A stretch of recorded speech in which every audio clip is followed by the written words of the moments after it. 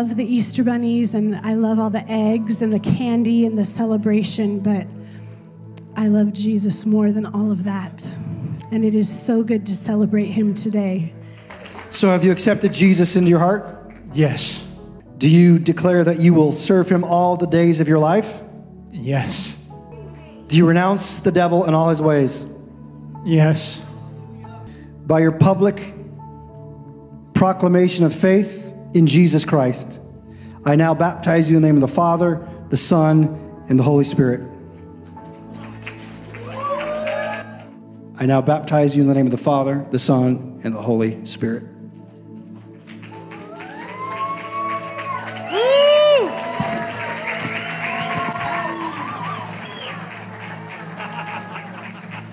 Do you renounce? Do you reject? Do you say no to the devil and all his ways? Yes. So good.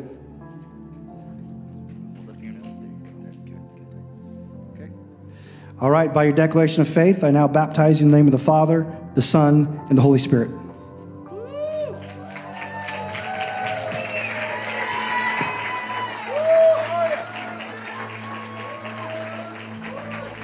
My name is Rihanna, and because it was time, I just felt like it was time.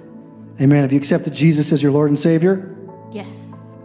Do you publicly declare you will serve him all the days of your life? Yes. Do you renounce the devil and all his ways? Yes.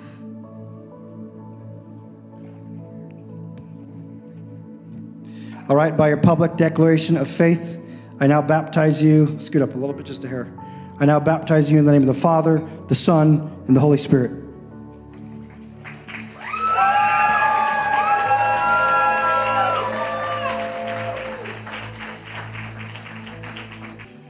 All right, tell us your name and why you'd like to be baptized today. My name's Ashley. My husband's out there, my 2 kids, and this is a declaration of faith in front of them. And I felt like I saw all of my shame from my whole life being buried in this water today. I now baptize you in the name of the Father, the Son, and the Holy Spirit.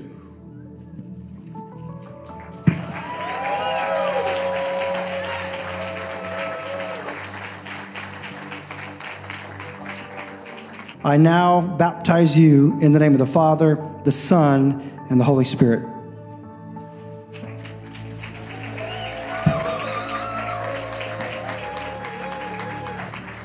Tell us your name and why you'd like to be baptized. And how cool is it to be baptized right after your daughter, right? It's amazing. My name is Bruno, and I'm here because my wife keeps insisting that I come to get baptized. Where's your wife? Wave, wife. Oh, there she is. She's insisting. Well, you know, wives know best, they say. So have you accepted Jesus as your personal Lord and Savior? Yes. Do you publicly declare you will serve him all the days of your life? Yes. Do you renounce the devil and all his ways? Yes. By your declaration of faith, I'm going to baptize you. Let me give him the mic. And I do baptize you in the name of the Father, the Son, and the Holy Spirit.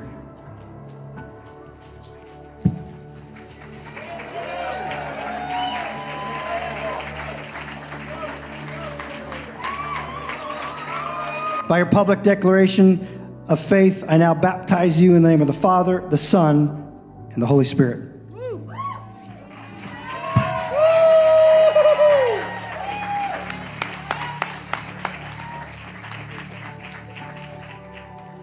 By your public declaration of faith, I now baptize you in the name of the Father, the Son, and the Holy Spirit.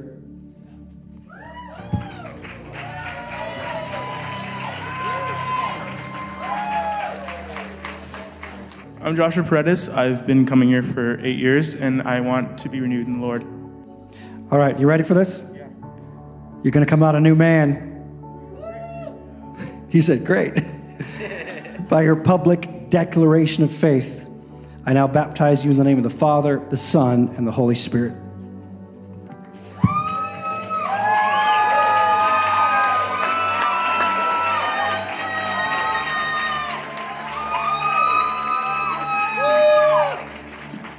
These waters, man.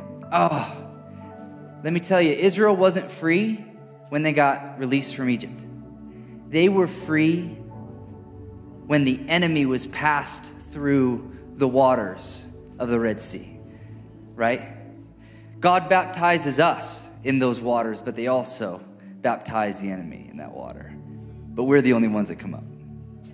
Amen? Wow, love it, love it. 2,000 plus years ago on this day that we celebrate, everything changed. And just a few days before the great resurrection of the King, the devil, demons, the Pharisees, and religious leaders, they celebrated his death, didn't they? The devil, in this moment, now believed he had the upper hand. The religious leaders, on the other hand, were totally clueless to the fact of who Jesus was. They bought into their own lies that he was just an insane man, but one who could single-handedly turn the entire nation of Israel upside down. So even though they didn't believe him, they knew how powerful he was. Even though they saw his miracles, they didn't believe him. They saw his love for the people, they didn't believe him. They saw the healings and heard of the dead being raised, they still didn't believe he was who he says he was. They saw demons being cast out. So for them, his death was not only a time for celebrating, but for relief. We finally got him. Man, what a total miscalculation. Let me just say this side note too. The enemy and his demons have no hold on you. They have no power over you unless you willingly give them power. You have been bought, paid for, sanctified, redeemed, restored into a son and daughter of God. That's who you are. It's like the story of Smith Wigglesworth, great evangelist who's lying in bed and he feels his bed being shaken. And it's moving all over the room. He wakes up. This is a true story. He wakes up, he sees the devil shaking his bed. Not a demon, the devil. And knowing the power of God that resides in him, he looks at the devil and says, "Oh, it's just you." And then you know what he does? According to his writings, he says, "Put the bed back." It's the power of the risen Lord that lives in you. With you on his mind, I want you to know how Jesus would have died according to medical professionals. Suffocation, loss of body fluids, and multiple organ failure. The weight of the body pulling down. Now this is Jesus on the cross now. After he's been whipped, beaten, he's on the cross naked. The weight of the body pulling down on the arms would make breathing extremely difficult. The heart and the lungs would stop working as blood drains. It would be draining through the wounds. The upright wooden cross was designed for the most serious criminals. Someone nailed to a crucified cross would have their arms stretched out on either side, and they could expect to live no more than 24 hours.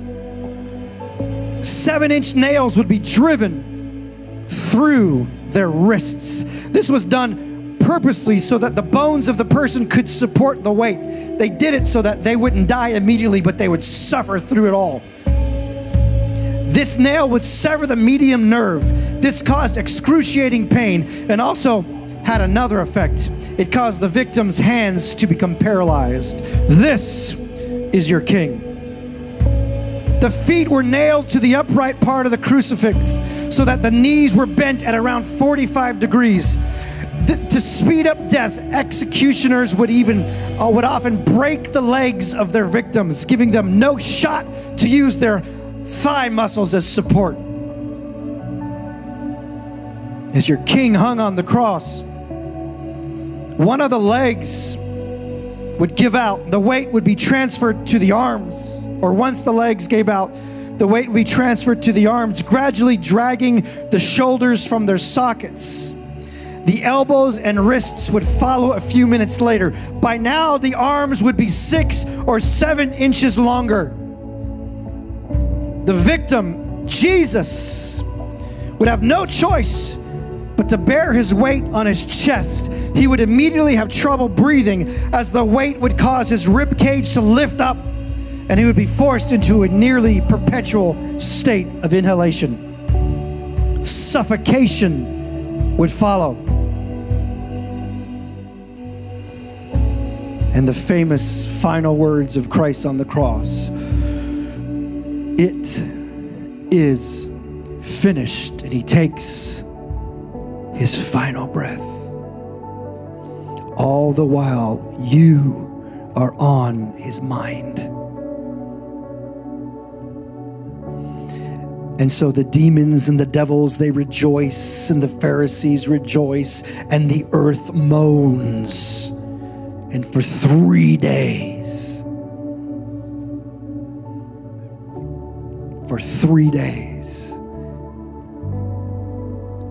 victory was thought to be on the side of the demonic.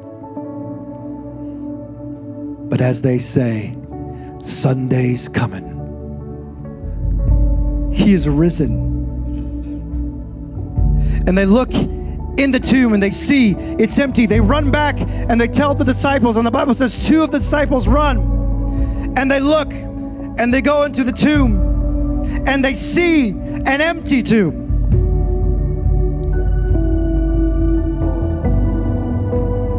And they see the clothes that Christ had been wrapped in. They're just lying there, and there's a folded head.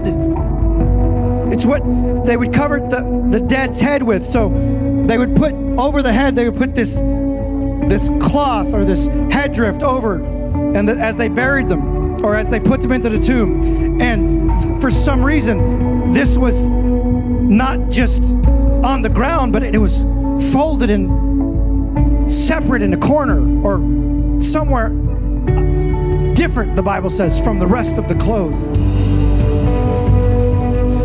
See, in Hebrew culture, this actually meant something. So when the master of the house was having a dinner, or he was eating, he was having a meal, he was feasting on good things, he would sit down and he would eat, and he would have his napkin. And as he was eating, he would wipe his mouth, and he would talk, and he would converse, and he'd have a relationship with those.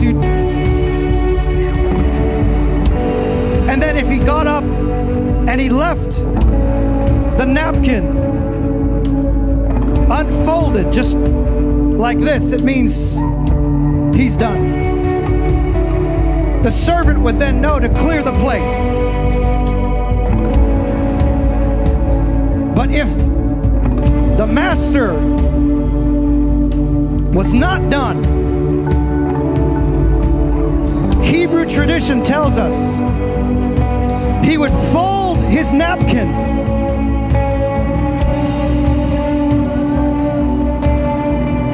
and he would set it down.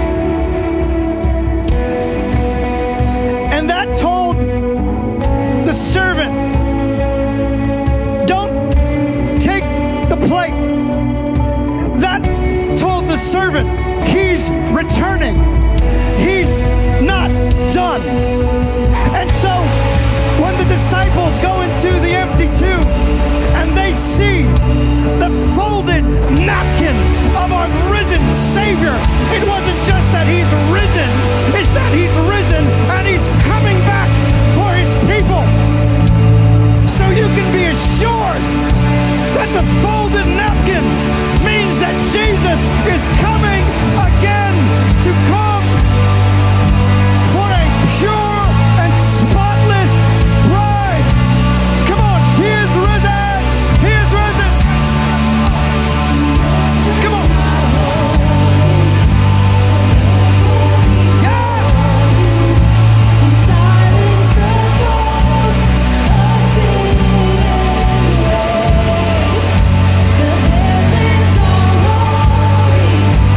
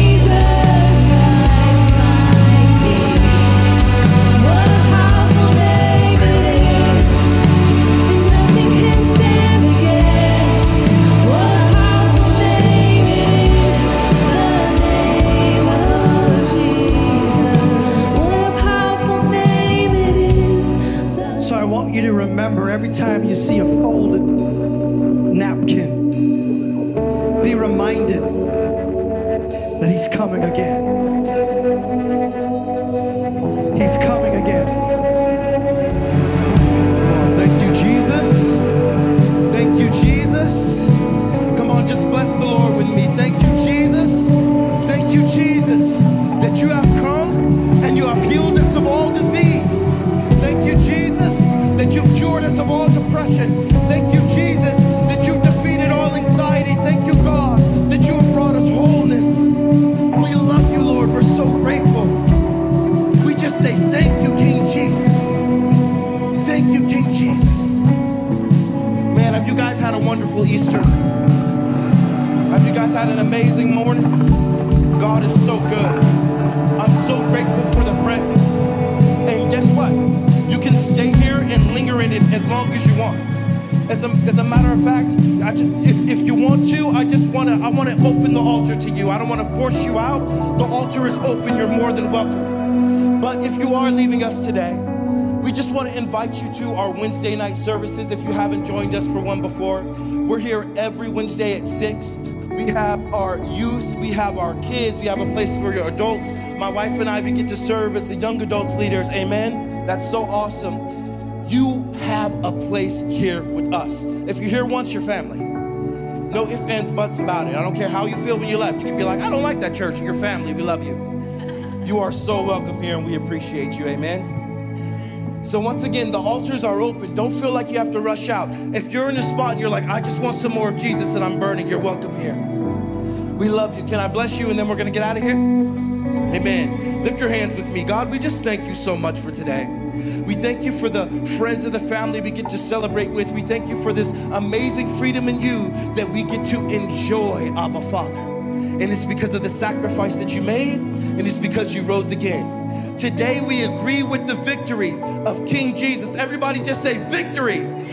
Come on, victory belongs to our King Jesus. Victory belongs to our King Jesus. So we bless you, Lord, and we bless your people. Thank you for all of our comings and goings. And we love you in Jesus' name. Amen. Encounter Church, happy Easter. Love some folks before you go. And go eat some good food. And remember, the altar is open. We love you. See you Wednesday.